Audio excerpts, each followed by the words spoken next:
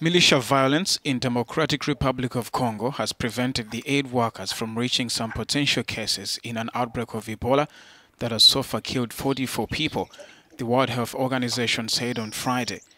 At least 1,500 people have been potentially exposed to the deadly virus in North Kivu province, but the violence means officials cannot be sure if they have identified all the chains by which it is spreading in the east of the country. The WHO, using figures compiled with Congo's health ministry, said confirmed and probable cases numbered 78 in total, including 44 deaths. The outbreak is spreading across the large farmlands of eastern Congo. The UN's children's agency UNICEF said an unusually high proportion of the people affected in this outbreak were children. 2 have already died from the disease and 6 were being treated at centers in Beni and Mangina. Eastern Congo is home to several militia groups.